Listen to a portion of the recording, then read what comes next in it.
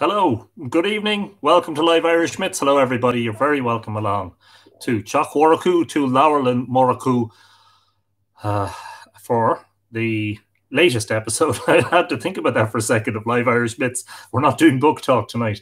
We are on episode 120.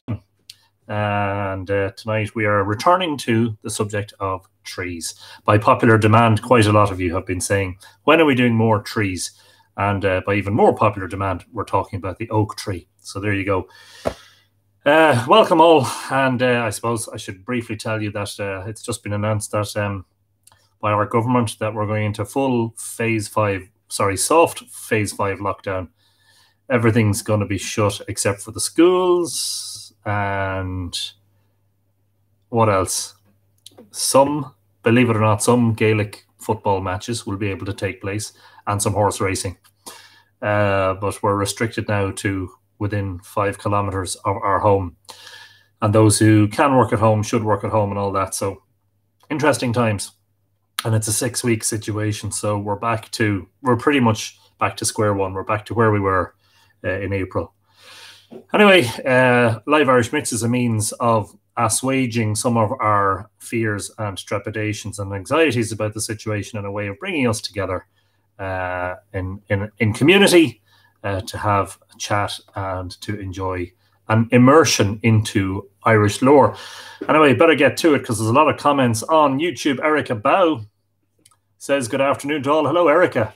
John Main Banachty Don Tua Os San Francisco Tá sé Fór August Tá Kyo again in you. It's cold in San Francisco. Very interested to hear about the noble oak today, but we'll need to leave early, unfortunately.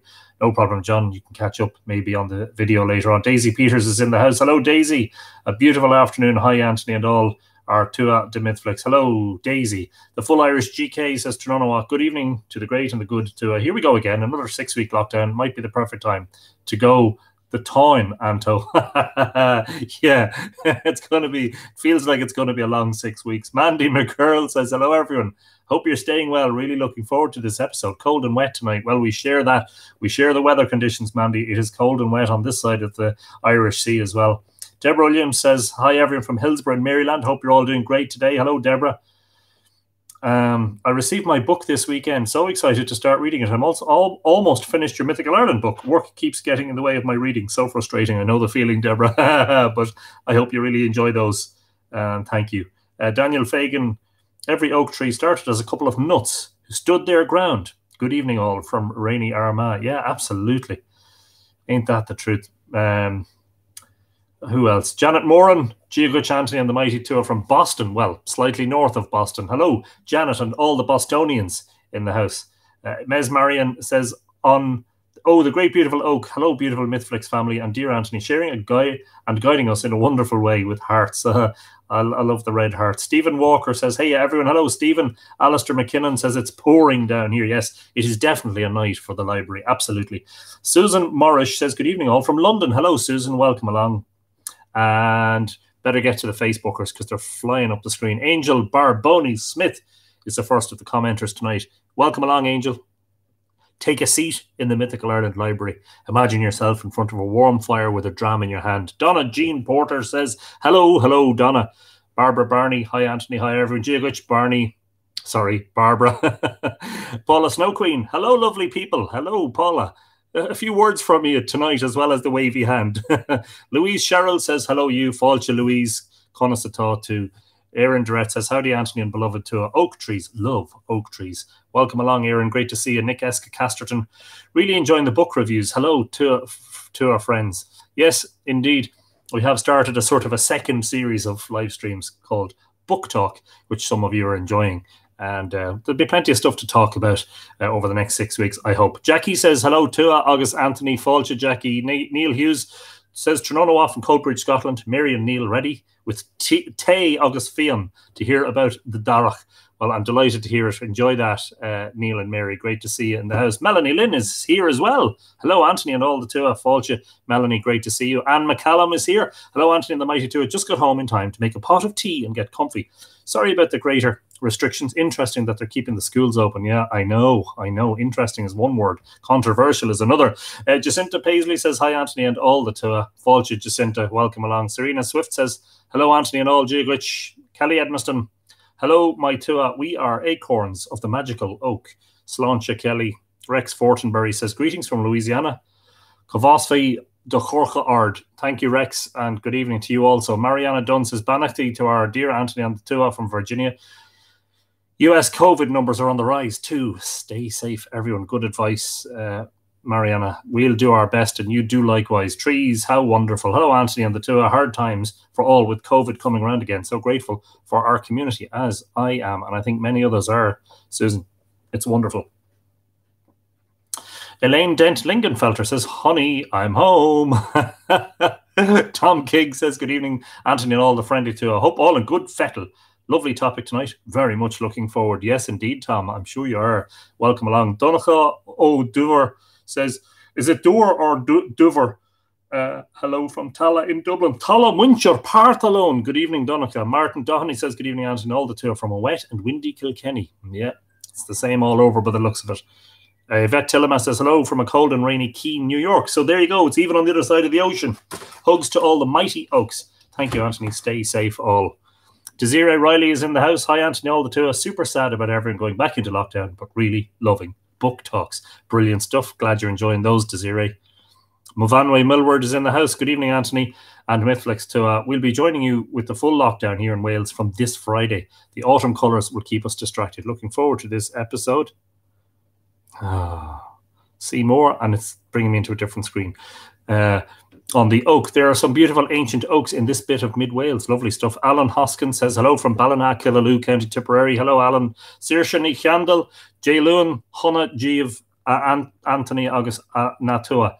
Inu Tugamij Omos Dun Chran Darak Sacralche, the sacred oak tree. Dawn Hilton says, hey, I love oak trees. Love from Accrington, Lancashire, home of the oak trees. Brilliant stuff. Hello, Dawn. Margaret Kiernan says, good night, Anthony. Wintertime, huh? Wintertime is right. Gone are those balmy, sunny evenings. Janet Moran says, so sorry about my favourite island regression. Everyone lucky enough to be there. Stay safe. Absolutely, yes. We have a 5 kilometres lockdown.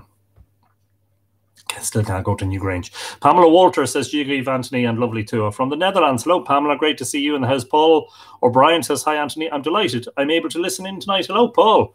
Conas Atá too. It's great to see you. Adina Sparks says, afternoon, Anthony on the tua. They're starting another round of lockdown here too.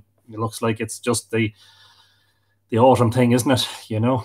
Doris O'Hara, good evening, Anthony and tua from Heidelberg. Hello, Doris. Tony O'Neill says, hello, Anthony. Staying safe in Waterloo, Ontario. Sláinte. Sláinte, Tony. Sheila Murphy Weekly, lovely fall day here in West Virginia, USA, 69 degrees and mostly sunny. Sounds lovely. Send a bit of it across the way here, will you? Nola Snyder says, cheers, Anthony and everyone. The tree spirits will hold us all in strength. Oak is in my Garrity family crest. Wow, there you go. Neve Smith says, hi, Anthony and everyone. Really enjoying these live videos. So interesting, and I'm learning loads. Well, as I'm always saying, every day is a learning experience, and I'm learning every time I do one as well. Caitlin Moon, slightly panicky in Dublin this evening. At least I'll get a good bit of work done. Yeah, hopefully, Caitlin. Good luck with that anyway. Keep the head down. Raymonda Lind says, hi from the South Island of New Zealand. Thank you. What time of the day is it there? It has to be ridiculous o'clock, but you're very good morning to you. Happy Tuesday morning from Monday evening here in the Boyne Valley. Gillian Stapleton says, good evening all. Hello, Gillian. Sandrine Brady is in the house. Hello, Sandrine. Bonsoir, dear tua. Hope everyone is keeping safe. Paris and major cities in France are imposing a curfew from 9 p.m. until we also get into another lockdown. Ryan Murphy, another Murphy in the house, is in Inishowen. No, Inishowen. Yes, Inishowen on the border with Dura. Yes, we'll talk about that in a moment, about the place names. That's fascinating. But good evening, Ryan. Always a great pleasure to welcome another Murphy into the house. Who knows who says hi from Navan. Hello, who knows who you are. Susan Morrish, I think we said hello to. Yes, we did. Brilliant. Oh, is it 8 a.m.? 10 a.m. Oh, okay. I must have my times wrong for New Zealand then. You must check that for me. Daylight savings, of course, happens at different times in different parts of the world, so it's not always possible to fully keep in touch with it all the time. Joanne Wolf says, greetings from Pennsylvania in the USA. Hello, Joanne. Joe Butler is in the house. Hello, Anthony and Tua. More restrictions in Colorado too, so nice to be here. Nice to have you here. Natasha Komisky. Hi, Anthony. Good evening from Aughrim in County Wicklow. Controversially keeping my kids home into this lockdown due to a couple of positive cases in school community deemed not close, but casual contacts. Looking forward to Oak distractions. A safe night to you all. Natasha, that sounds like a sensible decision. No problem. Welcome along. Trisha Jimenez says, hello from Walla Walla, Washington. Hello, Trisha. Hello to all our friends in Washington. Annie Red Wolf Murphy, and yet another Murphy in the Murphy household. Greetings, cousin. Hello, Annie. Falcha. Michelle Rhodes is in Sheffield, says, spent the other Sunday hugging oak trees on Wadsley. Is it Wadsley and Loxley Common? Nice to see them getting the PR. Brilliant stuff. Shannon Kelly Smith says, we've snow in Iowa, USA. Perfect day for this. Brilliant. Stay in, stay warm, stay safe.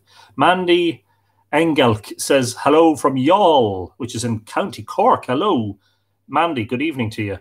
Saoirse, sure, you'd think a radio man would know the times all around the world at all times, lol. Yeah, wouldn't you? You'd think. Or even just use Google, you know. Alan Taff says, hi. Hello from Leon. Alan Taff, still in hospital. Look forward to Mondays and your talks getting me through this hard time. Alan, get well soon from all of us.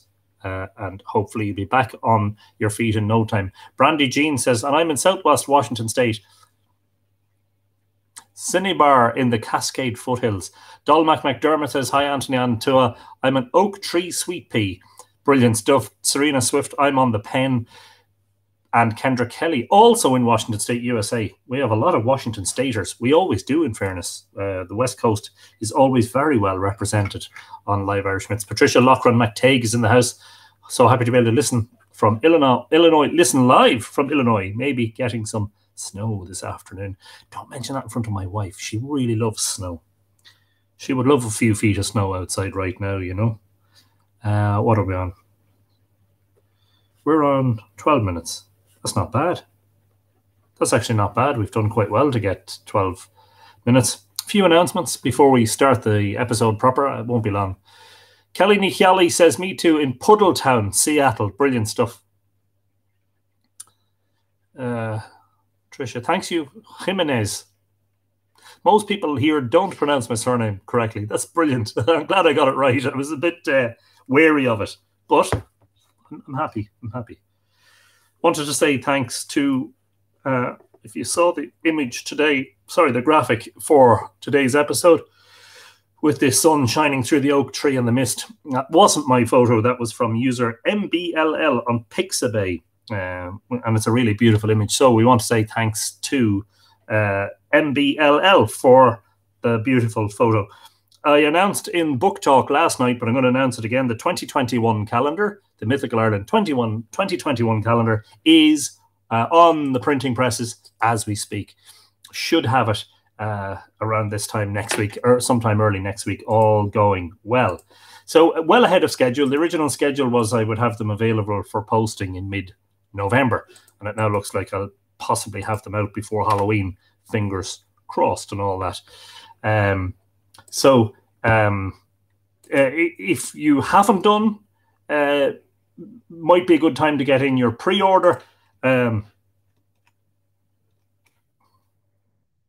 I'm sending the right link here because I know I've done it before where I have sent what I thought was the wrong link, and it wasn't it was the wrong link, and that is the link. I just shared it as a comment there to where you can purchase the calendar. Don't forget that everybody who pre-orders a calendar, in other words, until I actually have them in my hands, you're entered into a draw, a free draw, and the winner of that draw will receive the out of print, the Field Names of County Meath, a wonderful publication.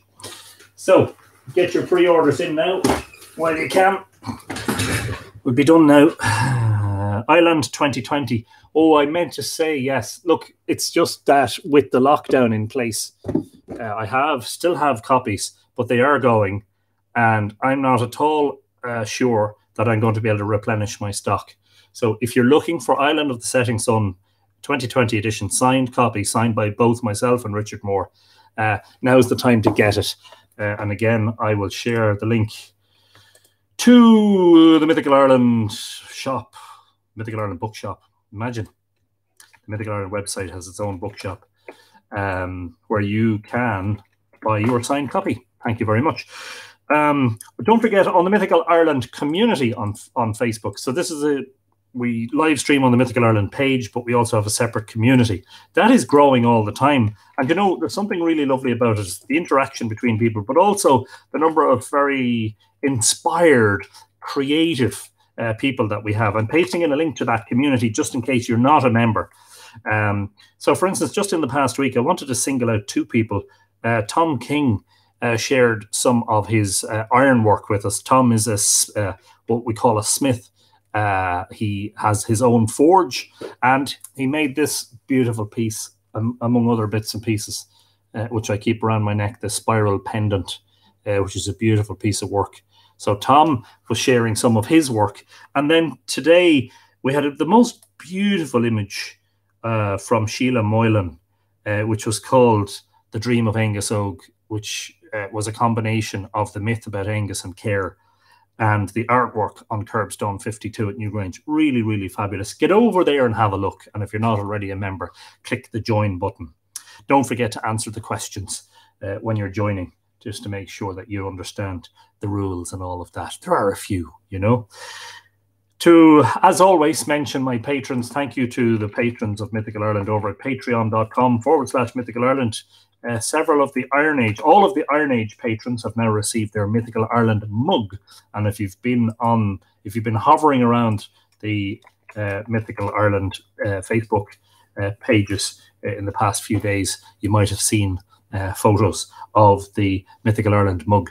I designed it, but it is printed and shipped by Patreon, so I don't actually have one in my hand, which is, I know, a slightly unusual situation. Anyway, thanks as always for your support. That's patreon.com/Mythical Ireland, and that's in as a comment there now. And just before we finish, to say that with level 5 lockdown looking like it's going to be in place for 6 weeks, that's a long time. I will probably try to live stream more regularly. We might consider doing 2 Live Irish Myths episodes per week and maybe 2 book talk episodes per week. I don't want to commit to a rigid schedule simply because life is busy and there's lots of other stuff to be done, including I'm trying to find time to write and everything else. But we probably will increase slightly the frequency of episodes. So I hope that's good news, and I hope you all enjoy yourselves when you're here. Bianca Fashel says, "Hi Anthony, good evening, Fáilte."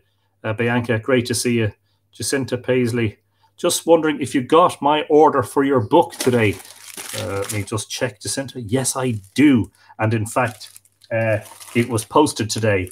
And silly me, I keep the invoices here, you see, and I put on them when they were enveloped, and I also put on them when they were posted. And I forgot to say that it was posted today. So there you go. Hopefully that will arrive. There's a chance that might arrive tomorrow, Jacinta, because you're in Ireland. But, you know, you never know. Could be 2 or 3 days. So you should get it before the end of the week in any case. And let me know if you don't. But thank you very much for your order. And I hope you really enjoy it, as I'm sure you will. Anyway, we better get on with it. We're okay time-wise. There's lots to talk about tonight. How far away is your closest post office? It's about 2 kilometers, Paula. I can get there in less than 5 minutes in the car. And if I walk, I could get there in maybe 10, 12, 15 minutes, depending on what speed I walk at. So tonight is interesting. We're going back to the subject of trees. Now, the oak tree, Tarini Pendleton says, "Hi all, Fáilte Tarini." Barbara Murphy's in the house from Tucson in Arizona. And Oisin Lally says, etymology of the word apple, phonetically very like abal, which is Irish aval. Yeah, brilliant. Well, I love all those linguistic, philological, phonetic connections. Some of them are a bit tenuous, but I like them all the same. They're interesting. So the oak formerly was a very revered tree, you know. So we know that from certain myths and folk tales. We also know that in prehistory it was an important source of timber. Maybe not so sacred, but for instance, the great timber structures of the late Neolithic at Brunabonia, such as Dronehenge and the Great Palisade and the Four Posters, etc. The archaeologists reckon that they were most likely constructed with oak boughs, which is fascinating. So, with that in mind, let's go right before we do anything at all. I want to show you a map. I thought this was very, very interesting. Really, really fascinating stuff. So the Irish for oak, wood, is Dura, D-O-I-R-E. Or the Irish for oak on its own is Dar, D-A-I-R. And there are a huge number of occurrences of the place name Dura, or as it's anglicized, Derry. So we have Derry City in Northern Ireland, which is probably the most famous example, but there are lots of others. So listen to this. Oak was the most common species in Ireland up until the Middle Ages. We shouldn't be surprised by that. And the anglicised form is included in many townland names. By the way, I'm reading from the Irish Woods Since Tudor Times, Their Distribution and Exploitation by Eileen McCracken. But I want to show you this map. This is amazing. I think it's amazing. Sorry, I don't mean to use such a...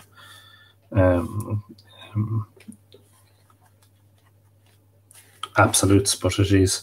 There are about 62,200 townland names in Ireland, and about 1,600 contain Derry in one form or another, either as a prefix or suffix, and in some cases the name stands alone.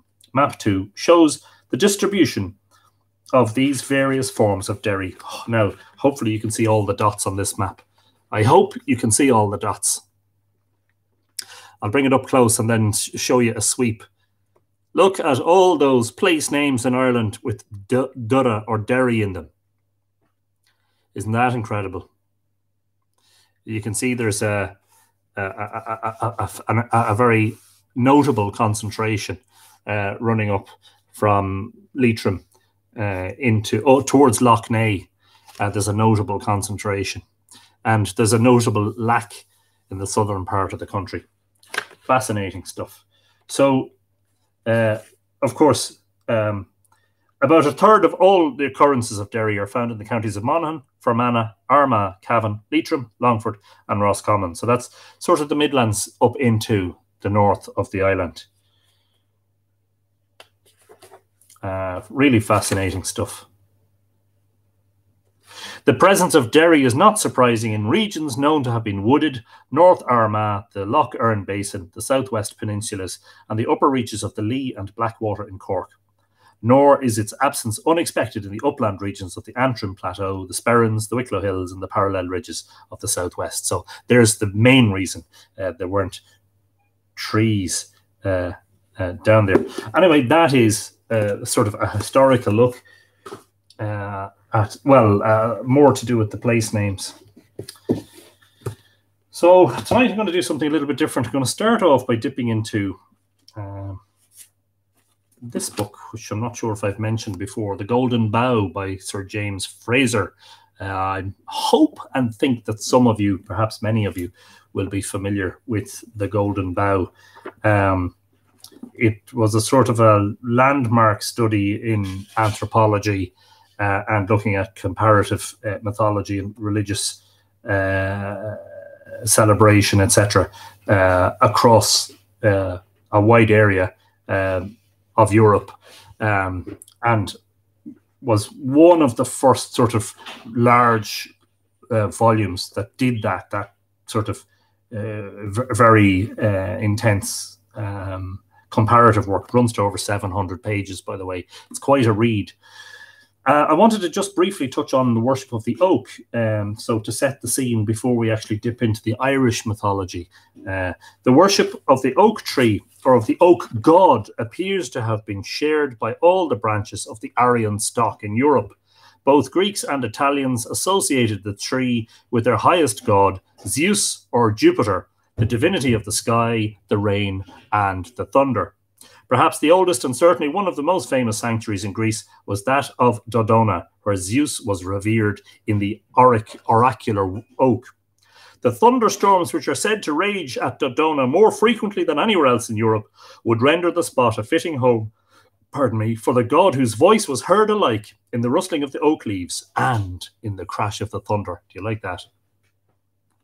Kimberly Fields Sipala is in the house. Hello, Kimberly. Perhaps the Bronze Age gongs which kept up a humming in the wind round the sanctuary were meant to mimic the thunder that might so often be heard rolling and rumbling in the combes of the stern and barren mountains which shut in the gloomy valley.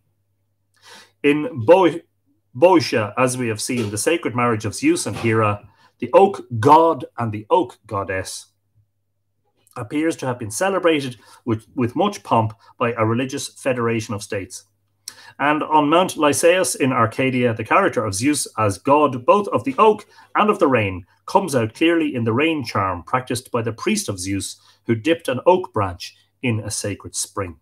In his latter capacity, Zeus was the god to whom the Greeks regularly prayed for rain. Nothing could be more natural, for often, though not always, he had his seat on the mountains where the clouds gather and the oak grow.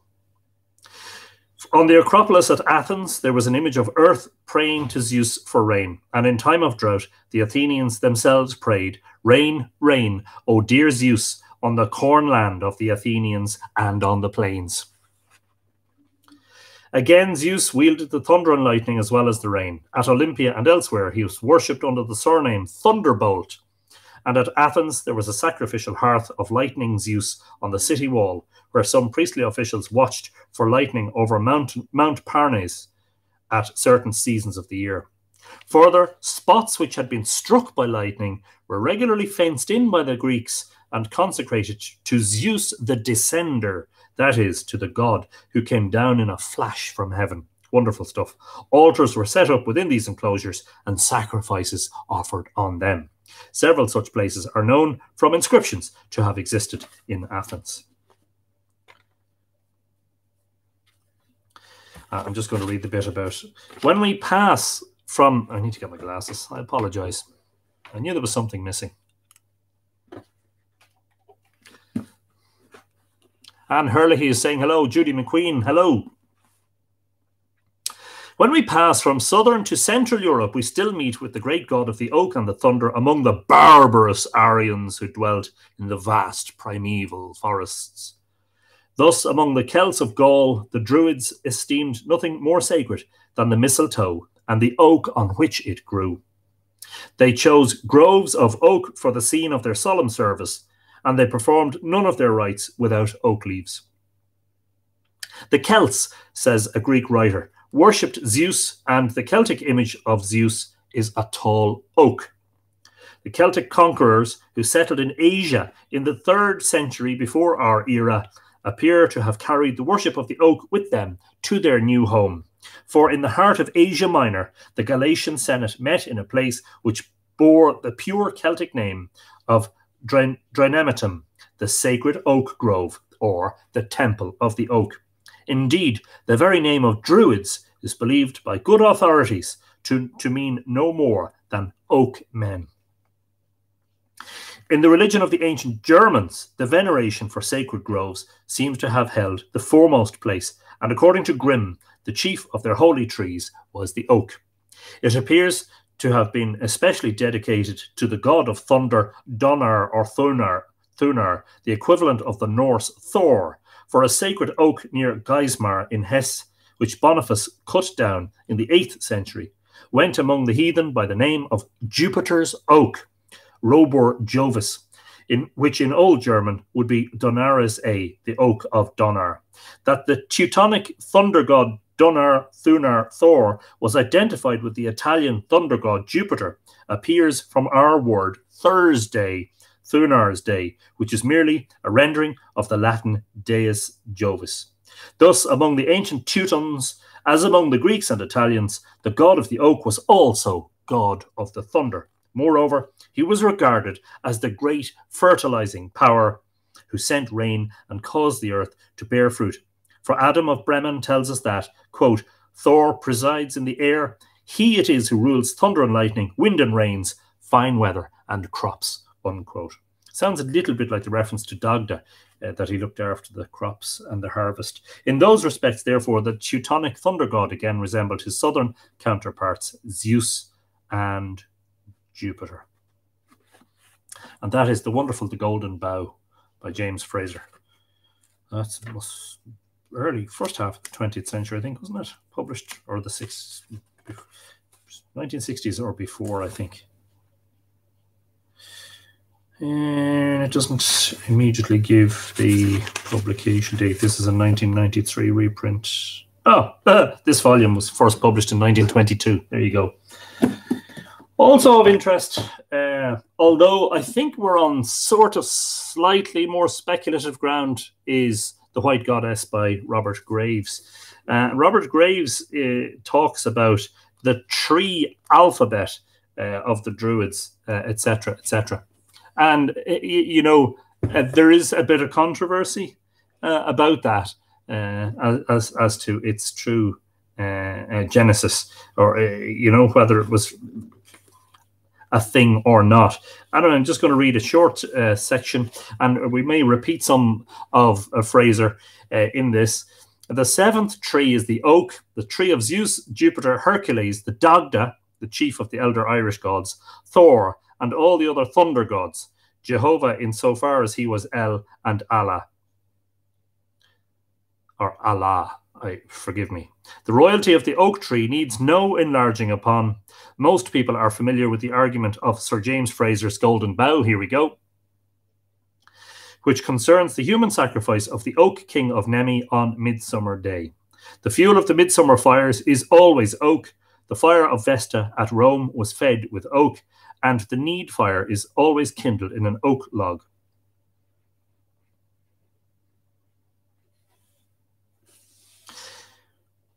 Midsummer is the flowering season of the oak, which is the tree of endurance and triumph, and like the ash is said to court the lightning flash.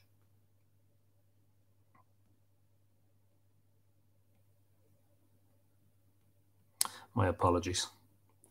Its roots are believed to extend as deep underground as its branches rise in the air. Virgil mentions this, which makes it emblematic of a god whose law runs both in heaven and in the underworld. Poseidon, the ash god, and Zeus, the oak god, were both once armed with thunderbolts.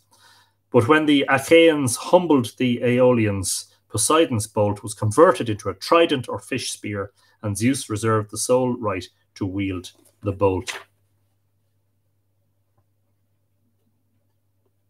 Sir James, I'm skipping because I want to get to the Irish stuff. Sir James Fraser, like Guion, has pointed out the similarity of door words in all Indo-European languages and shown Janus to be a stout guardian of the door, with his head pointing in both directions. As usual, however, he does not press his argument far enough. Dur, D-U-I-R, as the god of the oak month, looks both ways because his post is at the turn of the year, which identifies him with the oak god Hercules, who became the doorkeeper of the gods after his death. He is probably also to be identified with the British god Llŷr, or Hlud, or Nud, and our equivalents would be Lu and Nuadu, a god of the sea, and Lir, Lud, or Nud. Sorry, I'm not sure about the connection with Lu, but certainly Lir and possibly Nuadu, a god of the seafaring Bronze Age people who was the father of Cordelia, an aspect of the White Goddess. For according to Geoffrey of Monmouth, the grave of Lir at Leicester was in a vault built in honour of Janus, and he writes, Cordelia, obtaining the government of the kingdom, buried her father in a certain vault, which she ordered to be made from him under the river Soar in Leicester, which had been built originally under the ground in honour of the god Janus. And here all the workmen of the city, upon the anniversary solemnity of that festival, used to begin their yearly labours. The old wakes, the hiring fairs of the English countryside, came to be held at various dates between March and October, according to the date of the local saint's day. At Wrenbury wakes, early apples are ripe, but originally they must have all taken place at Lammas between the hay harvest and the corn harvest. That the wakes were mourning the dead king is confirmed in chapter 17. That's this work. etc., etc. In other words, the ancient Druidic religion based on the oak cult will be swept away by Christianity, and the door, the godlier, will languish forgotten in the castle of Arian Road, the Corona Borealis. Okay, so highly recommended if you haven't got it in your collection. Well, especially recommended. The White Goddess by James Fraser, by Robert Graves, and The Golden Bough by Sir James Fraser. And on to the Irish situation, where, as I said informally, are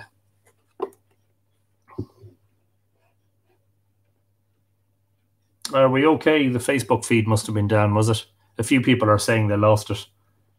I believe Rowan says it was Pliny the Elder who postulated that druid derived from the Sanskrit dru or deru, oak, and vid, wisdom. Don't have my sources in front of me. And that sounds right, Rowan. That sounds right.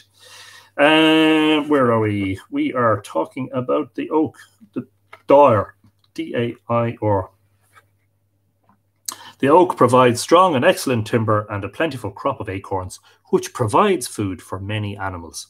This, together with its stately bearing and long life, make it a symbol of strength, fertility, kingship, and endurance. The oak was used for kindling the bonfires or need fires of Maytime and midsummer in Scotland and Wales. In North Uist in Scotland, a sandy plain bore the name of Saul Garach or oak log. A beam of oak lay there from which the people produced the need fires. Similar customs existed on the islands of Skye, Mull, and Tiree. The Bealtaine fire was kindled by rubbing a drill made of oak in a borehole of an oak plank, and similar customs were followed in Wales. Cathy May Deo is in the house. Hello, Cathy May. Welcome along.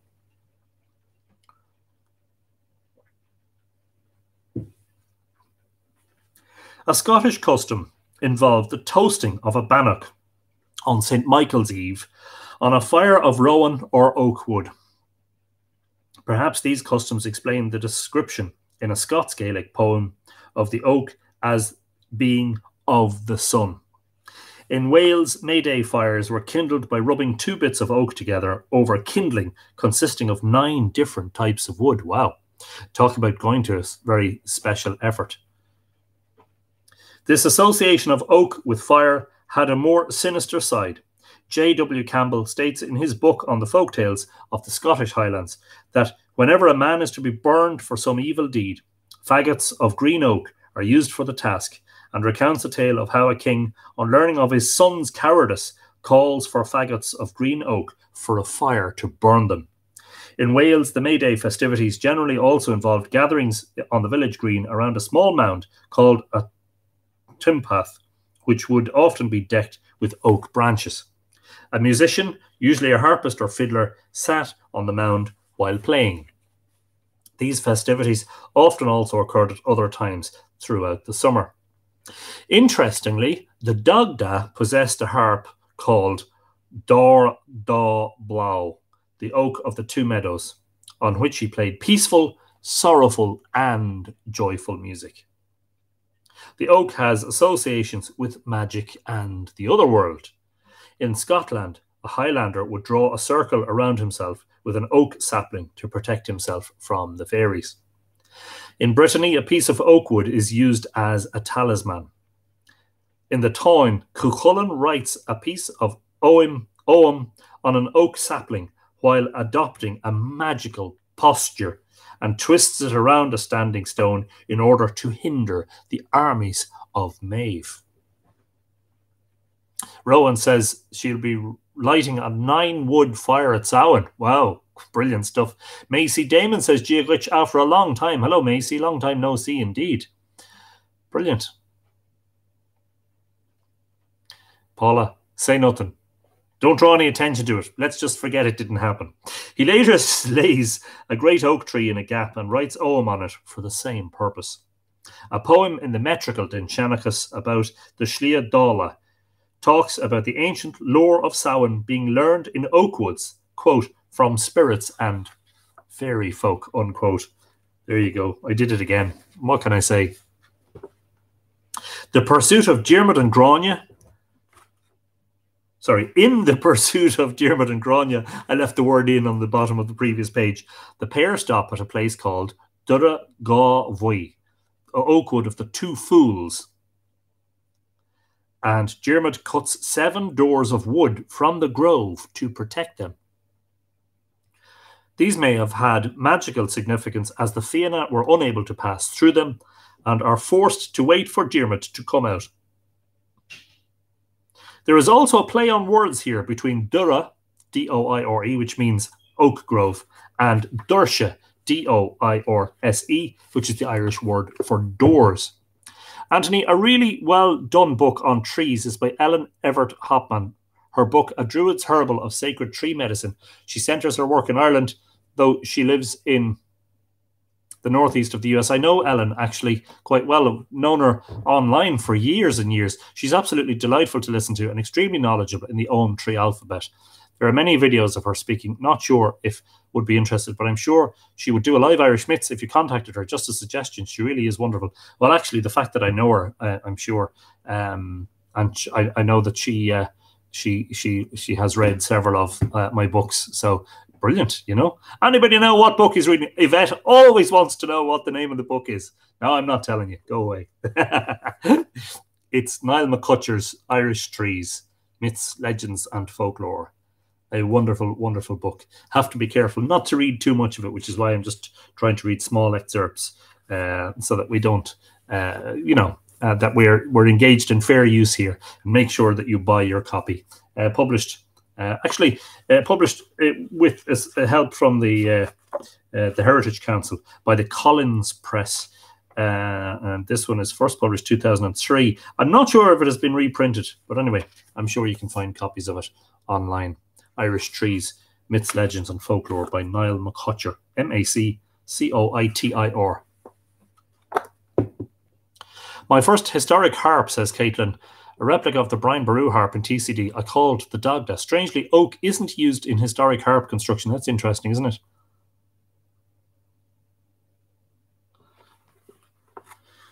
Okay. The oak, this is Legends and Mythology. The oak is nowadays seen as the supreme tree of the Druids. The image derives mainly from the Roman naturalist Pliny, who wrote as follows, quote, the Druids hold nothing more sacred than the mistletoe and the tree that bears it, always supposing that tree to be an oak. Of course, we saw this, didn't we? Quoted this from, was it Fraser? But they choose groves formed of oaks for the sake of the tree alone, and they never perform any of their rites except in the presence of a branch of it. So that it seems probable that the priests themselves may derive their name from the Greek word from that tree, for that tree, unquote. Pliny then went on to describe the much-quoted ritual of the Gaulish Druids cutting mistletoe from the oak tree with a golden sickle after sacrificing 2 white bulls. The Greek scholar Maximus of Tyre, writing in the 2nd century, commented that the Celts worshipped the lightning god Zeus in the form of high oak trees. And of course, we did read that in Fraser. There is archaeological evidence to back up these assertions. A column erected near Stuttgart to the Celtic Jupiter by Romanized Celts is adorned with oak leaves and acorns, and a depiction of the Celtic sun god at Segure in Provence, I'm not sure if I'm pronouncing that right, please forgive me, is accompanied by an oak tree with a serpent twined about it. The Gaulish god Apollo Vindonus had offerings of oak objects made to him at a healing spring sacred to him near Burgundy. Near Scarborough, at a funeral mound at Gristhorpe, there was found a Bronze Age oak coffin covered in oak branches, together with the remains of mistletoe, an old man's skeleton, and in Brittany, many megalithic tombs contain a bedding of oak leaves. I did not know that. That's fascinating. Also, according to the Greek scholar Strabo, or Strabo if you prefer, the Galatians, Celts living in Asia Minor, had their central meeting place at Drunemeton, or the Oak Grove Sanctuary. The Cad Godu had this to say about the oak: before the swift oak darts, heaven and earth did quake, and oak saplings ensnared us by the incantation of the oak priest.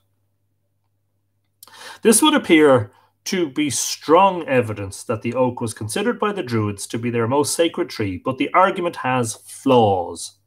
In the first place, it is now considered by most scholars that, contrary to Pliny's assertion, the name Druid most likely comes from the Celtic druvid, meaning very knowledgeable. Secondly, so there you go. I'm not sure who was pointing that out earlier on, but didn't have the sources to hand. Secondly, while the evidence points to the oak being associated with the Celtic Zeus or Jupiter, this does not mean that other deities and their associated trees were not considered as important. Strong evidence points to the equal importance of the Celtic mother goddess and her associated trees, the ash and yew. Lastly, this tells us nothing about what tree or trees were considered important to the Druids as Druids. And here the evidence contradicts Pliny's assertion that the oak was needed for every druidic rite. The rowan and whitethorn were prized for their magical properties, and the hazel for the mystical power of its nuts. Nevertheless, the oak was a very important tree to the Celts, and its lore is rich and complex. In Ireland, several well-known Christian sites are associated with oak groves, which were probably chosen for their pre-Christian significance. Among them are Dara Colgach, or Derry, founded by St. Columkill, and the monastic school at My Darach, the Oak Plain, or Durrow.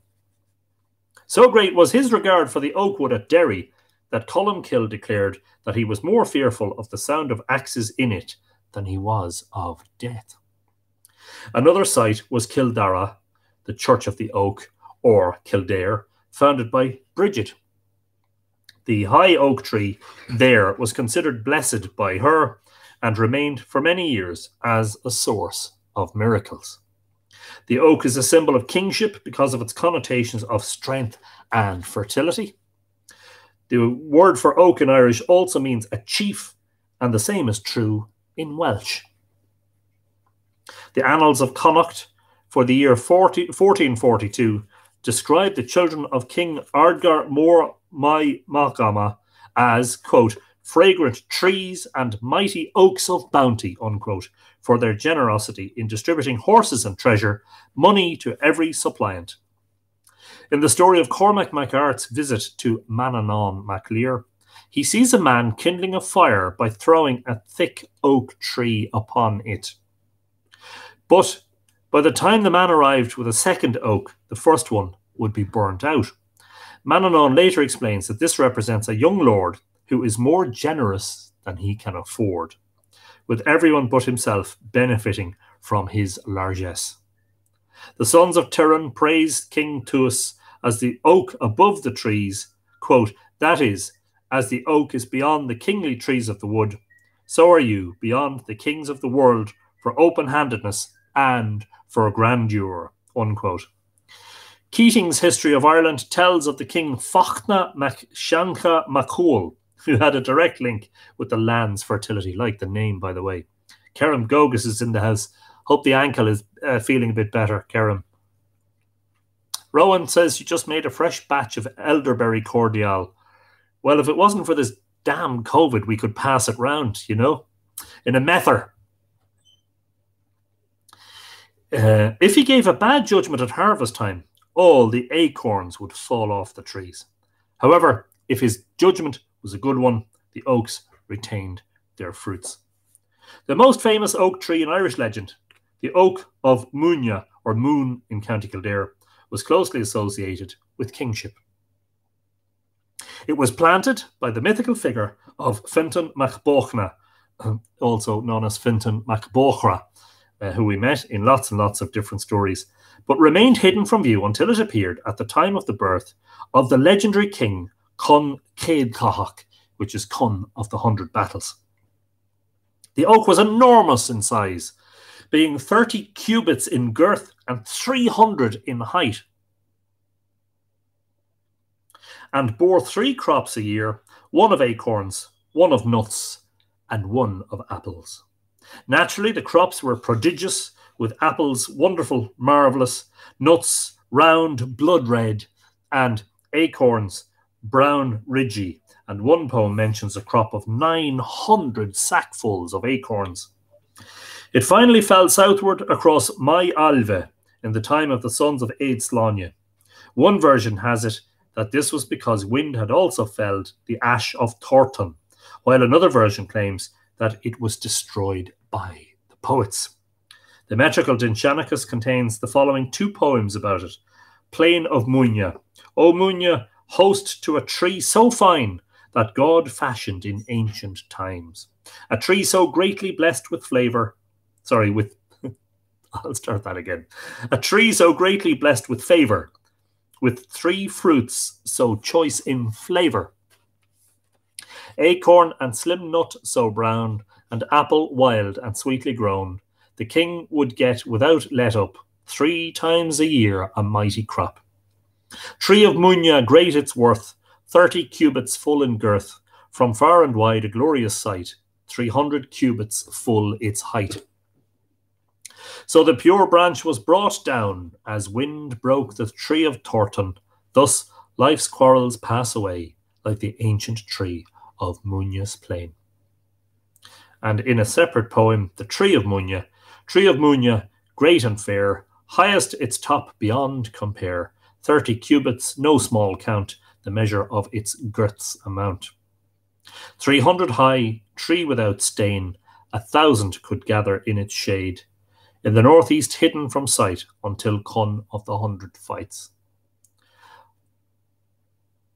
100 score warriors, no idle boast, 1,040 more at most, could gather there with raucous noise, till the satire of poets it destroyed.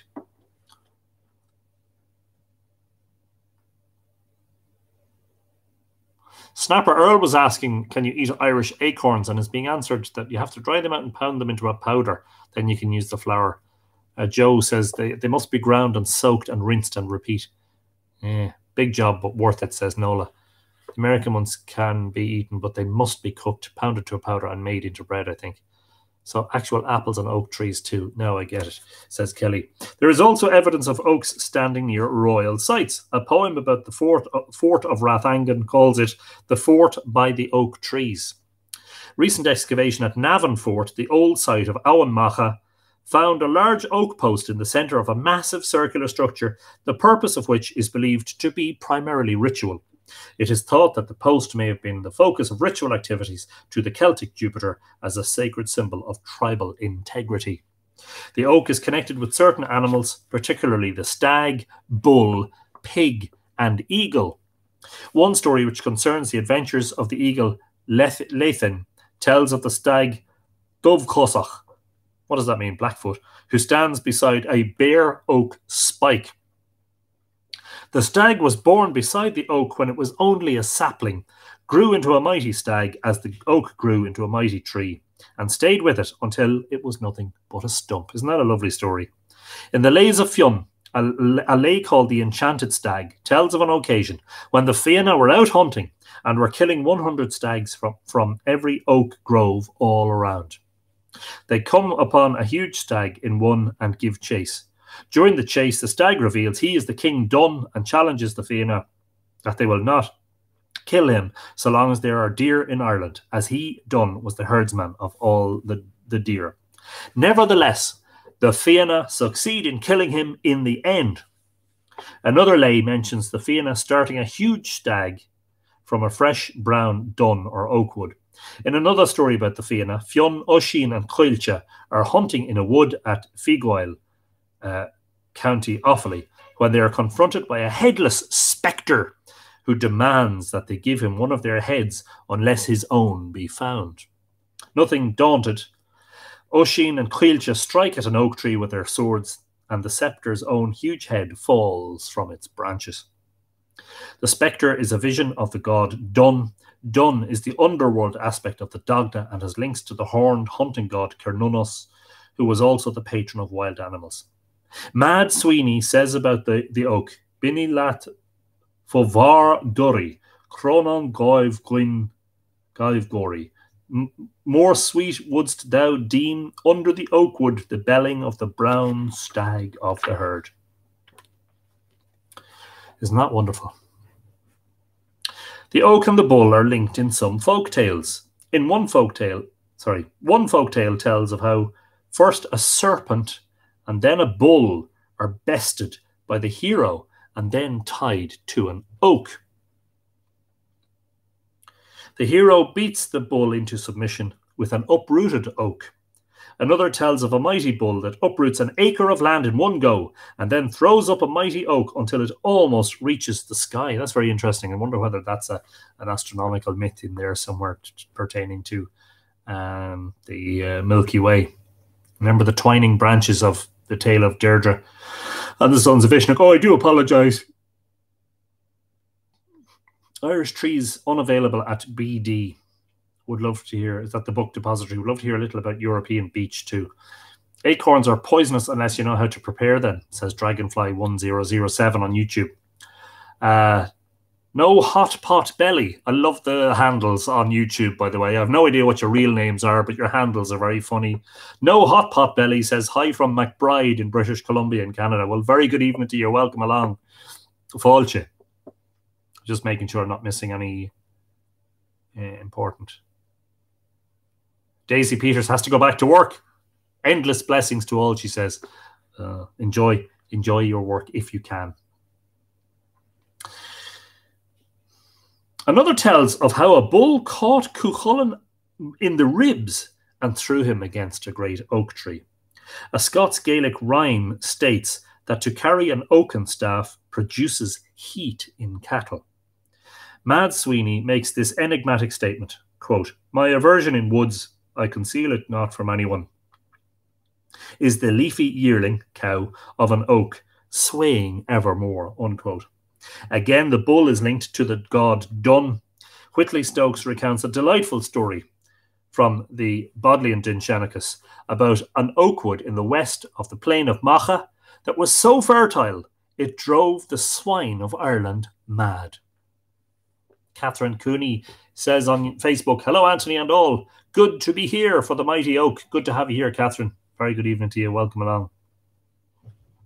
And somebody called Giant Oak on YouTube says, working late and enjoying the stories. Very, very apt handle there on YouTube. Excuse me.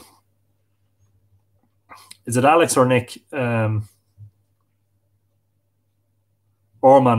Casterton. Hello, Anthony. Just checking. Is that Alex or Nick? I can't remember which. I'm so sorry. I don't know which of you it is. Peter Kennedy says, late greetings from Ballybrigeen. To Peter from Alcunde, Aucklia. Hope you're keeping well.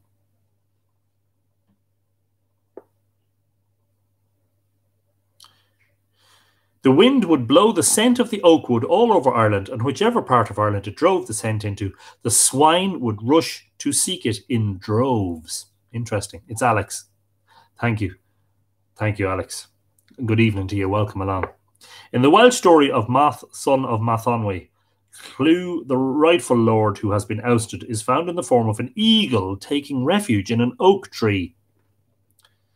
A variant of the horned animal motif is found in the tale of the King of Norway's sons. You need to eat something sweet. It stops you yawning, says Anne Hurley. Yeah, no, I do apologize. I'm full of yawns this evening. The hero Cod slays a giant who has 2 goat's horns and a garment of hornless deer and roebuck skins about him. The sound of the giant's falling was said to be like that of a prime oak in the forest. Fraser shows how the oak was a symbol of the sky god and the god of thunder and lightning, and we read from that at the beginning of the episode. Among the peoples of Europe, including the ancient Romans and Greeks, the Germans and Slavs, as well as the Celts. In Cát Maithura, the Battle of Maithura, the daughter of Indech forbids the Dagda to go to the battle, pledging to be a giant oak in every ford and pass that he will cross. The Dagda replies that he will pass, and in token of this, the mark of his axe will remain in every oak forever. The author adds, and people have remarked upon the mark of Dagda's axe. It seems probable that the Dagda's axe is a symbol of lightning, similarly capable of splitting open a tree. The axe was an offering to the sky or sun god, and axes are found in earthworks and burials all over Europe. In the Irish context, it is clear that the oak was sacred to the Dagda and the underworld god Dun, both forms of the Celtic Jupiter. So there you go. The Oaks Association seasonal placing. The Oaks Association with Maytime, midsummer, with fire and the sun clearly placed the oak seasonally in summer. The oak is associated with Ogham letter Dor, which itself is the Irish for oak. The uses of oak. In early Irish law, the oak was classified as one of the 7 Orig Fedo, or nobles of the wood. Oak timber was used for numerous purposes, from constructing buildings and ships to barrels and furniture. In addition, the bark of the oak was used for tanning leather and for making a black dye. So there you go. Fascinating stuff from our good friend Niall McCutcher and his wonderful book, Irish Trees, Myths, Legends and Folklore. And before we finish, let me see if I can find something in the other wonderful book, Christine Zucchelli's Sacred Trees of Ireland. It's not, let me see if I can. I'm sure I can. It's which bit to read, I think, is the usual conundrum. Oh dear. Oak. 3, 9, 20 to 21, 23, 25, 32, 34, 37, 66, 83 to 84, 92 to 93, 95, 98, 109, 111, 115, 118 to 120, 124 to 126. Have you got the picture yet? Oh dear, there's so much. Let me see if I can find something apt with which to close out.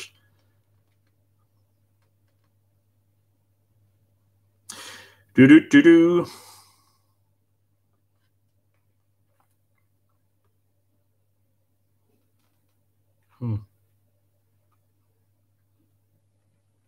Judgment trees. Wow. Doesn't specifically mention the oak, though. Let me just have a look here.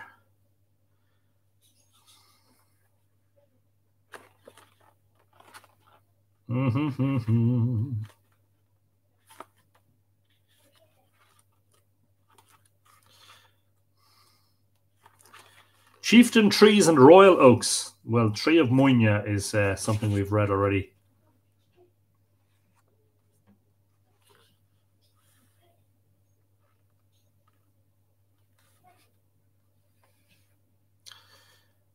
In medieval Irish literature, kingship is often linked with the cult of great individual trees, and sacred trees are also used by medieval scribes as metaphors for kings and chieftains as champions and protectors. And of course, the Irish word that we're familiar with for the sacred tree is the bile, B-I-L-E.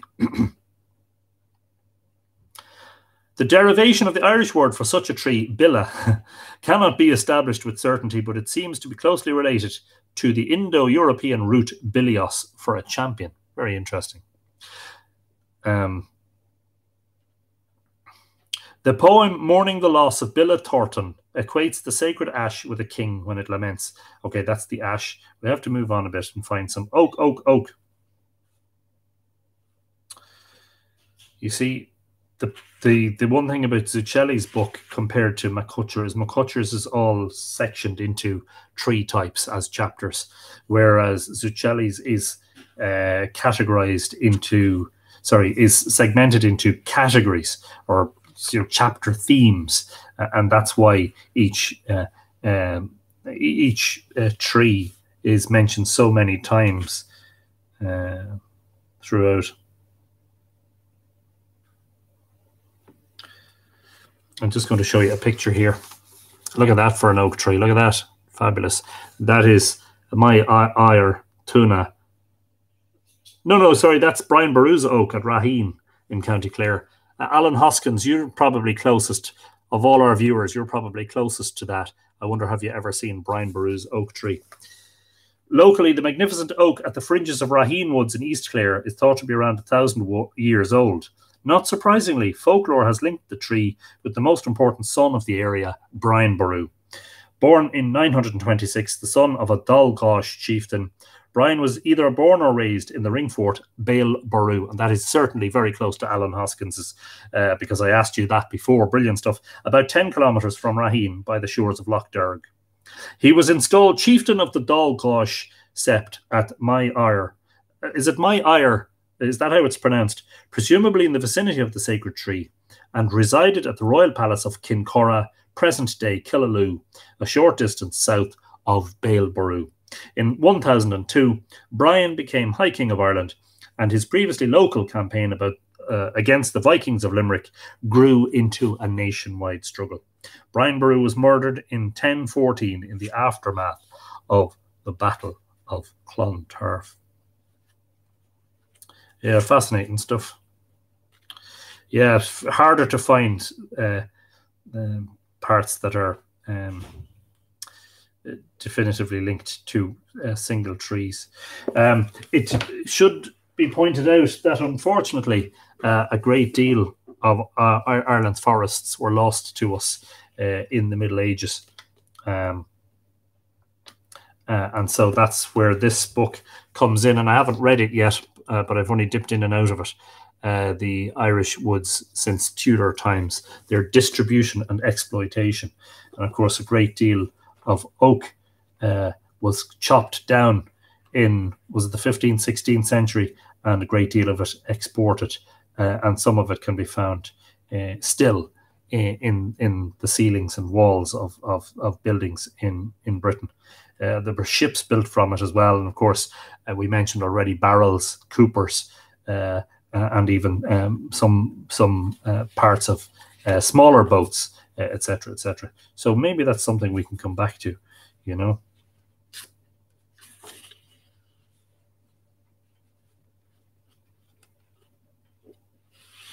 I'll finish with a poem. And this is not particularly about the oak, but anyway, seems apt.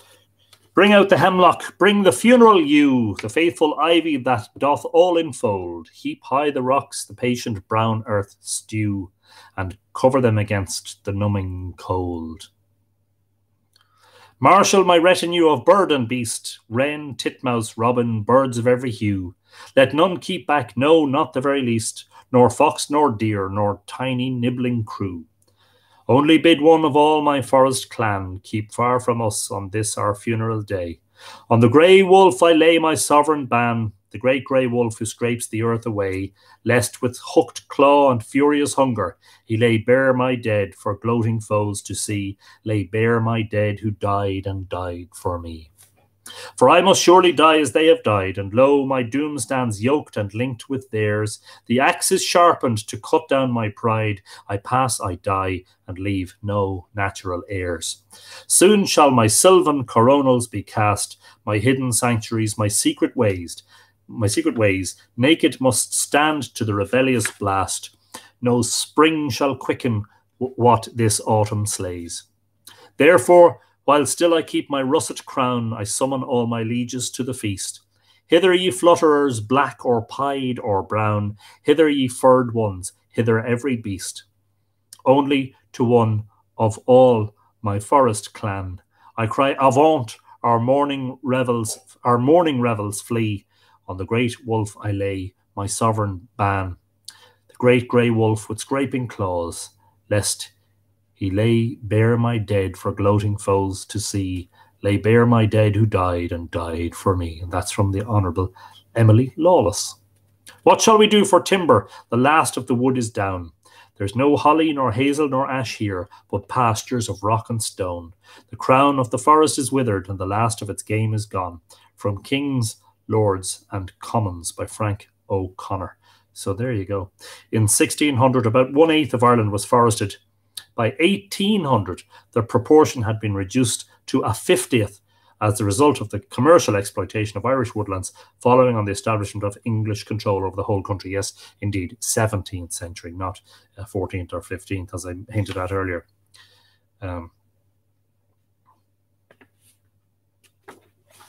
Yeah, and of course, don't forget that there were unpopulated parts of Ireland as well at the time. Anyway, that's something we might come back to. We have a couple of more trees to do in the series. We've done the yew, we've done the hazel, we've done the oak, and we've done one more, which I can't immediately remember. So there are certainly a couple more episodes to come. Yes, the yew tree was the first.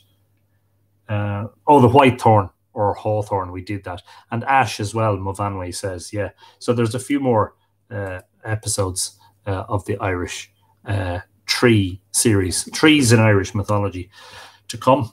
And as usual, I take requests, or should I say I don't take requests unless I'm asked.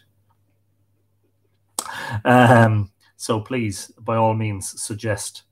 Rowan Mandy McCurl says yes. Let me just have a look at the...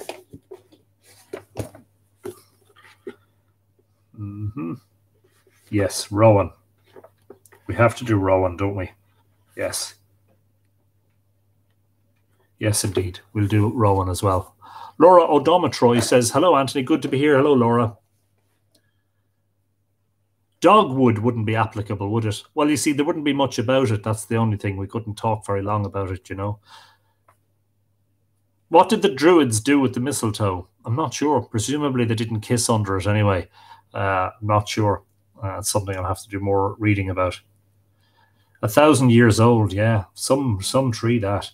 But as I say, unfortunately, a lot of our forests were exploited commercially from the 17th century onwards, and a lot of them disappeared. Elder.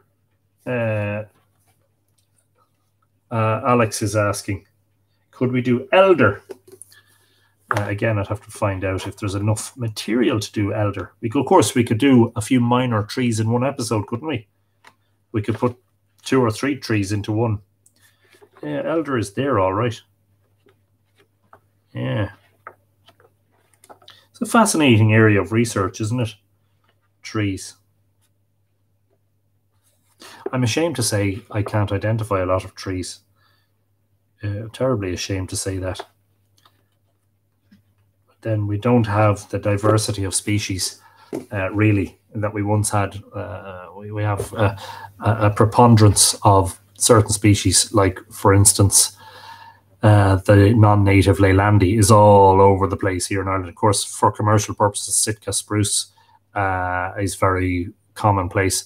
You'll see an awful lot of ash trees on the margins, you know, in the ditches and field boundaries of Ireland, you know. Looks like we had a couple of technical issues tonight as well. But anyway, I have some acorn trees growing from saplings. Lovely gift. So there you go. Hopefully they will grow into mighty oaks. It's a wonderful thing to do, is to plant trees for the future, knowing that you may never get to spend time in their shade. Who said that? You know? Maureen O'Leary says, O'Leary Castle near Inchigeela was surrounded by a large oak forest centuries ago. There you go. Mandy says, I think the Romans brought the beech. Yeah, interesting. The holly, says Margaret. That's another one we have to do, is the holly tree. I'm not sure again. We may try to combine 2 or 3 of them into one episode. Anyway, I think we've exhausted ourselves, not physically, but we've reached the end of the material for tonight's episode. Mistletoe was used as protection over doorways, according to one source. You might need it tonight, Anthony, says Mavanwi. Sweet. Thank you, Anthony and Sláinte. Mary Cronin says, thank you, great readings. Look, I'm glad you enjoyed yourselves. The main thing is to continue to keep yourselves safe. This is also on YouTube. Yes, Kendra Kelly asks, I am also simultaneously live streaming on youtube.com/Mythical Ireland. Just in case, if you're having issues with one, sometimes people find it's better to switch to the other, and they find that it works better. So stay safe, everybody. Just keep washing your hands and using hand sanitizer, socially distancing. Do what your government is advising you to do. I know not everybody likes that idea because they think it's control. At the end of the day, we're just trying to keep the number of people from dying to a minimum, is what we're trying to do. We're trying to keep ourselves safe and well as well. And of course, I want to make sure that you keep coming back to enjoy Live Irish Myths. And of course, don't forget Book Talk. So more episodes, I think, increasing in frequency with the new lockdown, because let's face it, can't really go anywhere. So might as well be here in the good, fine company of the Live Irish Myths Tua. So hopefully you enjoyed yourselves. We'll see you again sooner rather than later. I'm not entirely sure just yet which night we'll do. But when we do, I will let you know in advance, of course. So hopefully I'll see you then. In the meantime, Kolosov, Slán go fóil, Ichawa, agus Tog go bugé. Take it easy. I'm Anthony Murphy. This is Live Irish Myths. This has been episode 121. Good night. See you all.